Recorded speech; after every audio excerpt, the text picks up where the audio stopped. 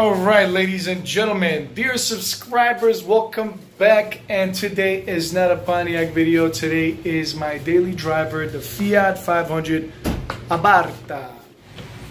There was an accident while I had the car parked, and as you can tell, this is my dear bumper. Now the car, if you're looking up my fucking plates, yes, I have an unpaid ticket and it just went through as guilty, so but either way, motorcycle was parked in front of me. Somebody knocked the motorcycle down and the handlebars went straight through, no problem. So I'm gonna be repairing that, and this is also loose, so I'm gonna keep this, the emblem and all of that. Maybe removing the emblem, I don't know, but cutting these off. And with that said, we are fucking with the headlamps, the headlights. These things are shitty from the factory, and regardless of what bulbs you use, they never come out looking straight, or can you see at night properly. So what we're gonna do, I have no idea what I'm doing. I mean, I know what I'm doing, I just don't know what I'm doing yet.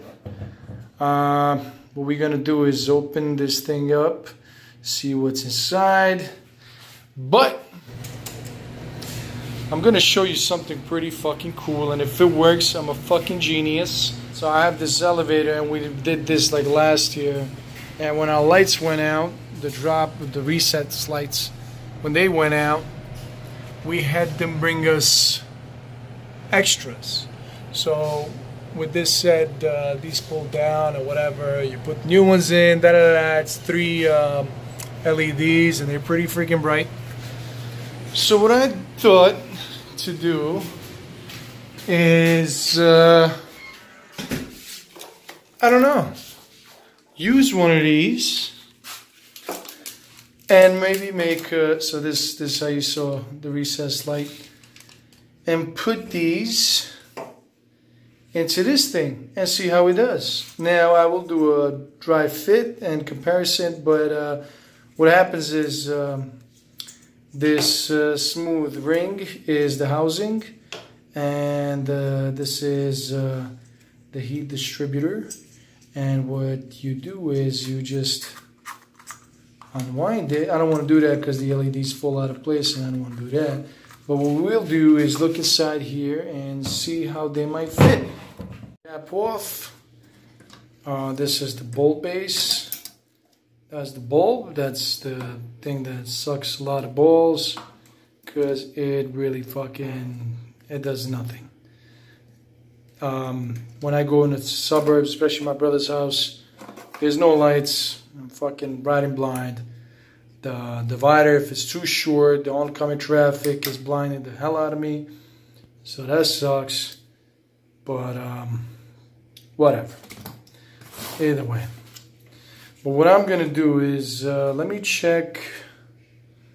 Well, what I'm gonna do is I'm gonna hook it up to a 11.1 volt battery that replicates.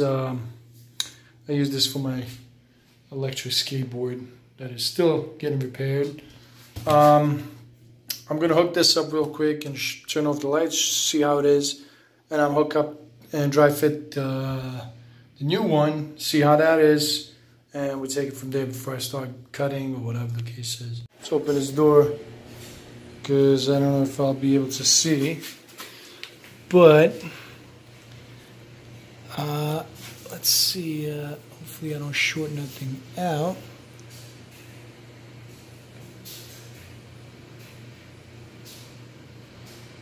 Alright, basically this is what I see, and I'll be honest,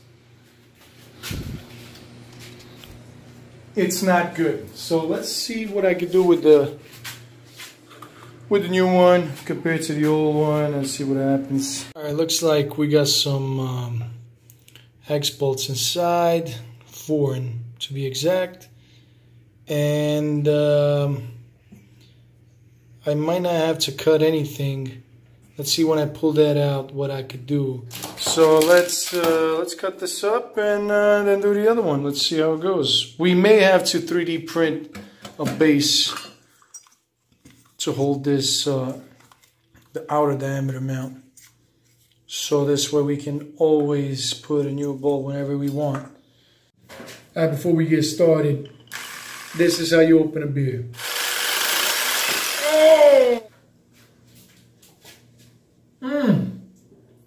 And no broken glass. That's awesome. We snapped off the housing after cutting most of the way through. Now remember, this back piece that we cut off, keep in mind if God forbid you're doing something to your headlights like this, make sure none of the mounting brackets are the ones you're separating, because you want that shit to go back where they were. If you cut something, make sure it's something that has nothing to do with mounting it back on the car. Now I can always glue this back together, no problem, so keep that in mind. Now without further ado, God damn, how hard is it? Listen, I'm gonna have to do this off the camera. You know what I'm talking about? These lying ass motherfuckers. My headlight was never equipped with the high beam light. It's just a fucking flapper to open up more light to go through the lens. You see what I'm saying? You find these things out. So this is like a solenoid type of mechanism where it just retracts, opens a flap, and more light is projected through. Fucking assholes, man. What I did here is, so this is the entire lens right there. I just took that out of this one. But this is what I did to the other one. Apparently the closer the LED is to the bulb, the more light you get out of it. Meaning the more light is distributed around and not in 3 LEDs. So I'm just going to do that. Maybe I'll reinforce around the glass again just to be sure. But this is what we're doing. It's a cheap way, but whatever. At this point, I don't care. Anything's better. What I'm doing is cutting off the bulbs so I can reuse these connectors. The only problem I'm having is figuring out which one's negative, which one's positive. That's a bitch. But if you're cutting these like I am with pliers, one, what I'm doing is not a good idea nor smart, but I'm doing it because I fucking want to. When you're cutting these, they are pressurized bulbs. When they pop, glass flies.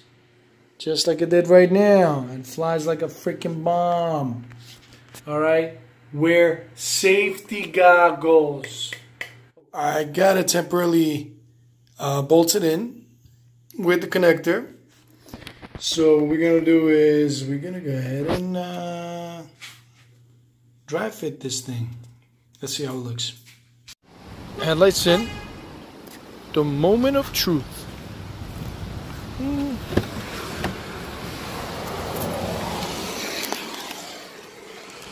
Alright guys, if I blow up, just want to say I love y'all.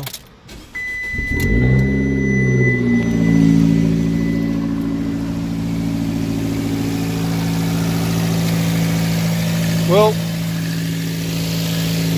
oh, that went out. It was on, and now it's off. Alright, so this one is dead. I don't know if I connected it the wrong way or whatever the case is, but this is basura. Luckily I had one more to spare. So what I did, I took a voltmeter and took a reading, which happens to be about 14 point something volts on the headlight while the car is on, and 11 point something while it's off. So what I did, luckily I keep these RC batteries around. It's 14.8 volts. And I hooked it up to the light to see if it would burn out. Ended up being fine. So what I'm gonna do, I'm just gonna, luckily, remember what I told you, once the housing is in, you could just wind in a new bulb. So I'm gonna do that right now, and maybe we'll go fit it again and see how it works. So we finally closed up the top. What I did here is I took a screwdriver and a torch. Heat up the screwdriver a lot, the hotter the better. And you're basically just like plastering these two sides together. Now the bigger gaps is where I'm gonna put the silicone. Okay, let's go. Time for a test fit, baby. Wish me luck. Take two.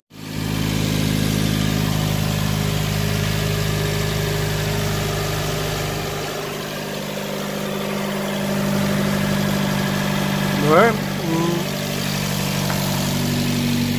Point, we're just gonna repair this, remove this part, and the only thing I'm gonna do, because the video is getting a little too long, reinforce this from the rear, because I can always, once I place it on, I can body fill the crack and refinish everything. We cut off the sides, took off the emblem. Let's sand the edges, prime it, and paint it, I guess, black. Alright, so I pushed the crack back into its original state. And what I'm going to do after is just sand down the front side, then apply some body filler, and paint the whole thing. 1, 2. All right. And what you want to do when you're replacing any type of halogen bulb, do not touch the lens. They're very sensitive. Any grease or grime will shorten the life, if not kill the bulb right away. Thank you. Got myself some epoxy, the resin and a hardener, and a little, like a steel brush, to rough up around the cut.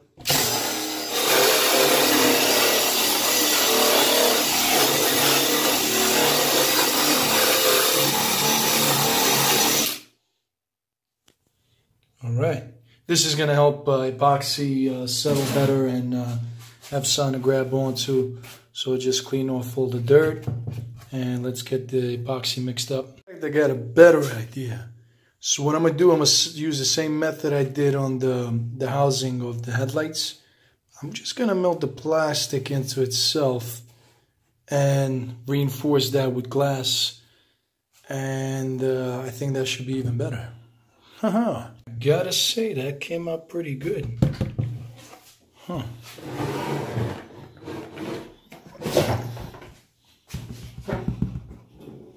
Okay, it's holding everything in place. That's good. Pray for me. Fog lights on.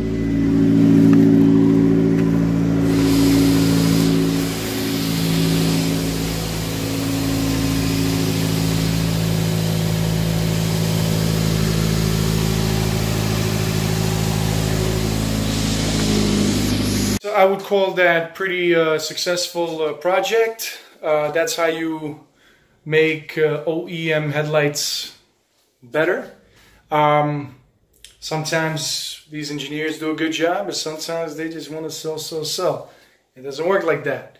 Anyways, the best way to find out that this has properly worked is to drive it tonight, which I will be. I'm actually going to Connecticut to my brother's house, start working on a GA, so stay tuned. I got more videos coming.